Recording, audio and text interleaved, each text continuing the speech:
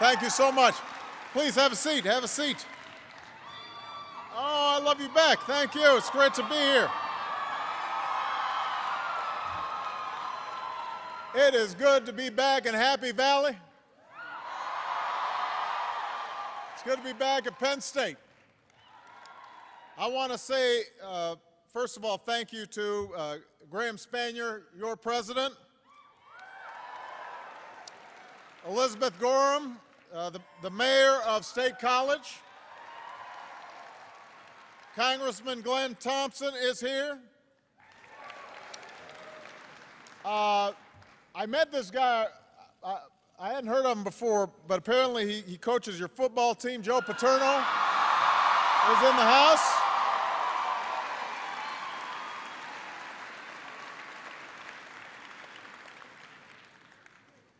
And one last introduction I want to make.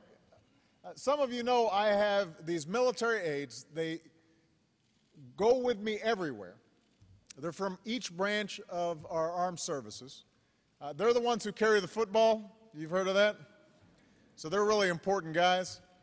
Well, it just so happens that the military aide with me today is Mr. Sam Price, Lieutenant Colonel in the Air Force, happens to be Penn State, class of '95. So I want to, Sam Price right here.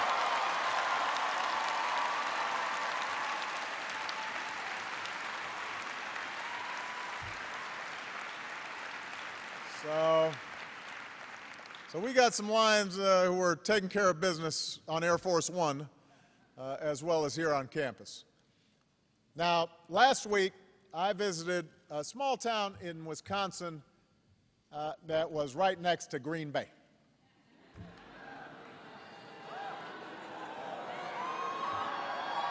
So in the spirit of fairness, I've come to Pennsylvania, not too far from the center of Steeler Nation, to wish Steelers fans good luck in the Super Bowl II.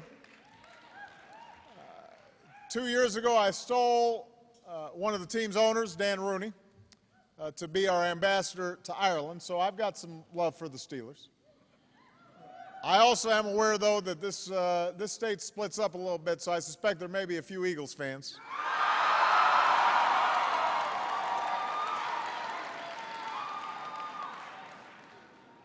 You're with us Bears fans, sitting at home, watching. But that small town in Wisconsin and the borough of State College have something else in common besides championship football teams. These are places where the future will be won. These are the places where the new jobs and the world's best businesses will take root. Right here in State College, right here in Pennsylvania. And in the short term, obviously we've got to focus on the devastation that occurred because of this recession over the last 2 years. And the best thing we can do to speed up economic growth is to make sure that people and businesses have more money to spend. And that's exactly what the tax cut that we passed in December is doing. Because Democrats and Republicans came together, Americans' paychecks will be a little bit bigger this year. And businesses will be able to write off their investments, and companies will grow and jobs will be created. That's all good in the short term. But the reason I wanted to come here to Penn State is to talk about the long term. The reason I wanted to talk to young people is to talk about the future and how we're going to win it. If we want to make up for the millions of jobs that were lost in this recession, but more importantly, if we want to make sure that America is still a place where you can make it if you try, where you can go as far as hard work and big dreams will take you, then we're going to have to make some serious decisions about our long-term economic health.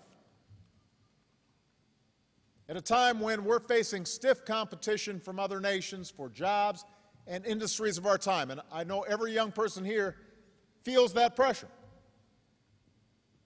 You understand that It's not going to be a cakewalk, this competition for the future, which means all of us are going to have to up our game. We are going to have to win the future by being smarter and working harder and working together. If we want those jobs and businesses to thrive in the United States of America, we're going to have to out-innovate and out-educate and out-build the rest of the world. That's what we're going to have to do.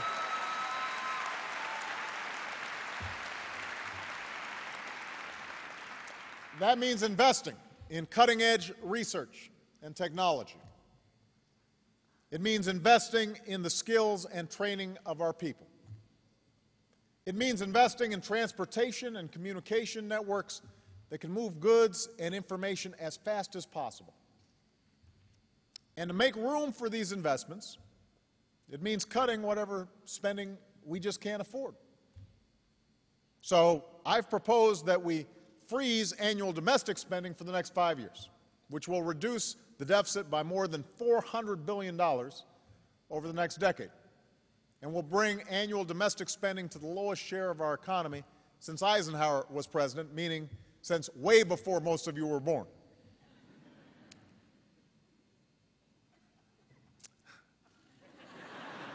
He said, not me. No.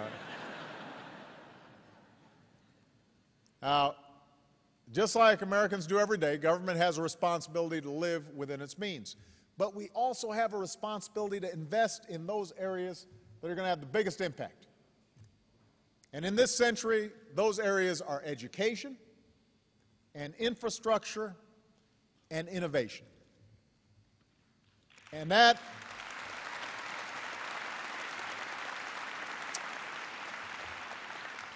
last area, innovation, is why I've come to Penn State today. Innovation is what this country is all about. Sparking the imagination and creativity of our people, unleashing new discoveries. That's what America does better than any other country on earth.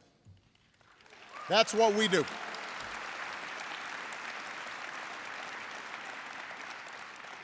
And this innovation has always been driven by individual scientists and entrepreneurs. I was up in Schenectady, New York the other day at the GE plant that was Thomas Edison's original plant. And anywhere you go in the country, you will find inventors and businesses that created products that are now sent all around the world.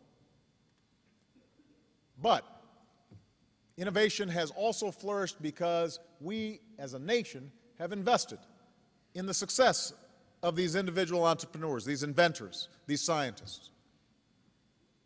In this country, from the moment you have a new idea, you can explore it in the world's best labs and universities. You can develop it with a research grant. You can protect it with a patent. You can market it with a loan to start a new business. You've got a chain that takes a great idea all the way through, and that's something that we as a nation have always invested in. It's how we as a people have advanced ideas from the earliest stages of research to the point where you can hand it off and let the private sector run with the ball. It's how investments in basic research led to things like the computer chip and GPS and millions of good jobs. So in America, innovation isn't just how we change our lives, it's how we make a living. And to support American innovation, what my administration is trying to do is not just hand out money. What we're doing is we're issuing a challenge. Because right now, some of the most promising innovation is happening in the area of clean energy technology. Technology that's creating jobs, reducing our dependence on foreign oil, and something that every young person here cares about, making sure our planet is a healthier place to live that we can pass on to future generations.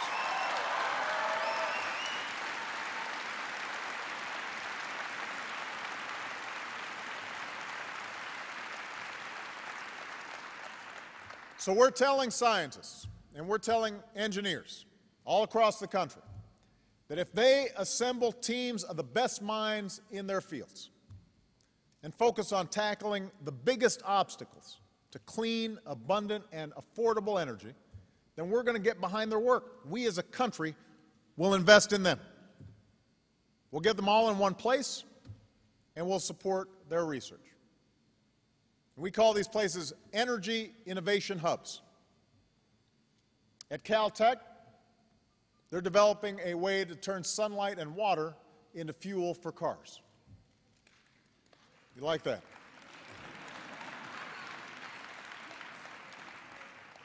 At Oak Ridge National Laboratory in Tennessee, they're using supercomputers to find ways of getting much more power out of nuclear facilities. And right here at Penn State, a university whose motto is making life better, you've answered the call. So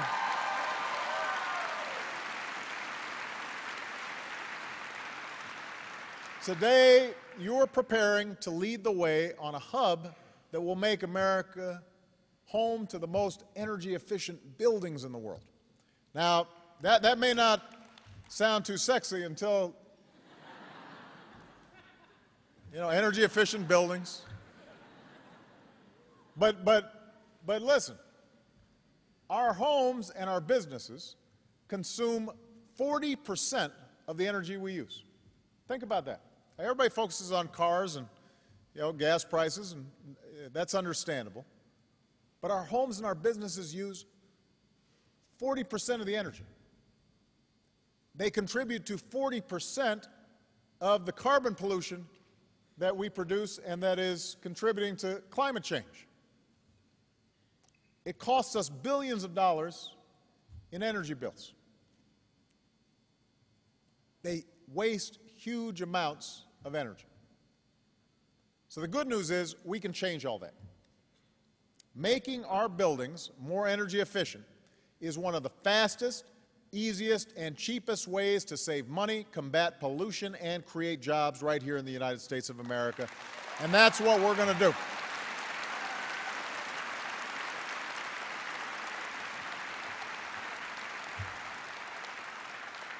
So that's what this Energy Innovation Hub, based in Philadelphia, is going to be all about. You will help make America a world leader in innovative designs for cost-effective, energy-efficient buildings, from lighting to windows, from heating to cooling, all of it. This is where we need you to push the envelope and ask, just how efficient can our buildings be? Can they be self-sufficient, producing just as much energy as they consume? What new discoveries can we make? And soon you'll have a new place to answer these questions, a clean energy campus in the Philadelphia Navy Yard. Now, this campus will be the product of a true collaboration.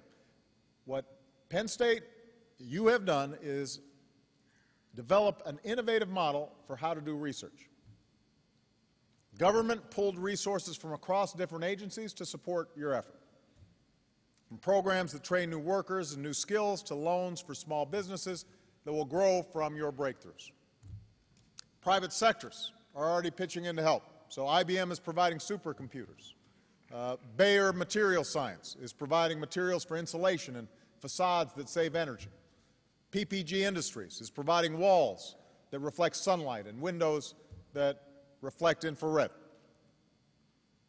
Building this campus will support jobs in all of these businesses, and the discoveries made on this campus will lead to even more jobs. Jobs in engineering, jobs in manufacturing, jobs in construction, jobs in installation, jobs in retail. And there'll be more than jobs that help support families. There'll be jobs with a national purpose. Jobs that make our economy smarter, jobs that make our planet safer, jobs that maintain America's competitive edge in the 21st century.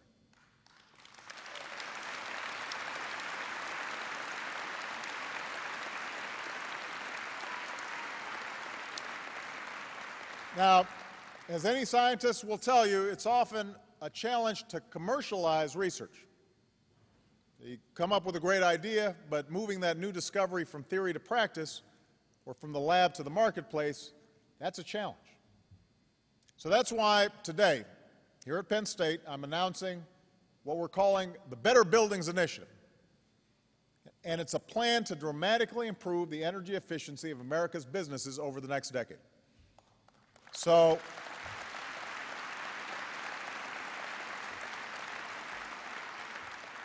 by reaching this goal, we could save America's businesses nearly $40 billion a year in their utility bills. Think about that, $40 billion. That's money that could be spent growing those businesses and hiring new workers. I'll just take one extreme example, the Empire State Building. Right now, its owners are investing in renovations that will reduce their energy consumption, and this investment will soon pay for itself and save them $4.4 million a year in energy costs. That one building. Now, granted, it's a big building. So, most buildings aren't as big. They're not going to use as much energy as the Empire State Building. But what we're saying to people is if you're willing to make your buildings more energy efficient, we'll provide new tax credits and financing opportunities for you to do so. And this plan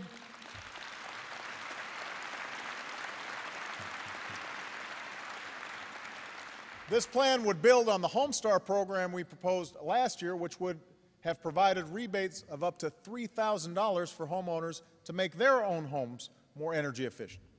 And these are upgrades that could save families hundreds of dollars each year in energy costs.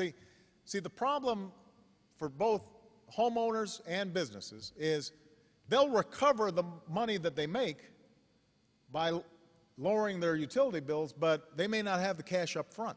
And if we can provide if we can provide the American people an incentive, you'll recover that money. You'll get it back. And in the meantime, we're making our entire economy more efficient. So steps like these also can boost manufacturing and private sector jobs. So over the last 2 years, we've offered similar incentives for cities and companies and clean energy manufacturers that wanted to help America become more energy efficient. I'll give you a couple examples. In Maryland, our program helped an energy-saving window manufacturer boost business by 55%. In North Carolina, there's a company that makes energy-efficient lighting, hired hundreds of new workers. A company that manufactures LEDs just down the road from here in Altoona saw their business increase by $1 million. We're also going to support state and local governments who come up with the best ideas to make energy-efficient buildings the norm. So you show us the best ideas to change your game on the ground, we'll show you the money. We will show you the money, states and local government.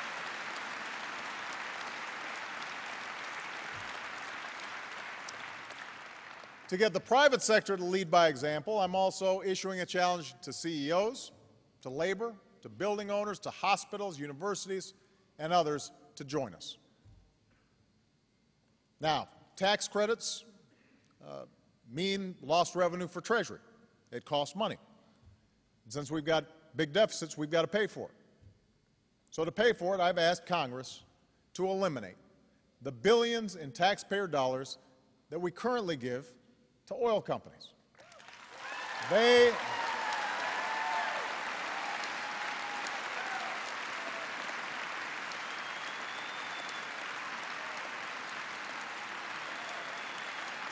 are doing just fine on their own. So it's time to stop subsidizing yesterday's energy. It's time to invest in tomorrow's. It's time to win the future. That's what our project is.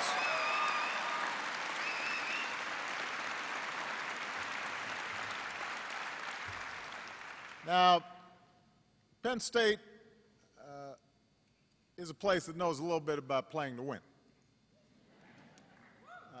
Last I counted, Coach Paterno's got more than 400 wins under his belt.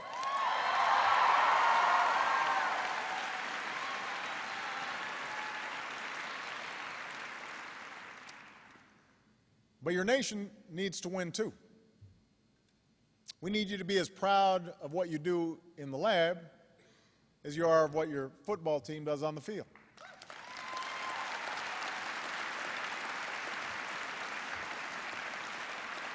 We need you to seek breakthroughs and new technologies that we can't even imagine yet. And especially the young people who are here, we need you to act with a sense of urgency, to study and work and create as if the fate of the country depends on you, because it does. It depends on you.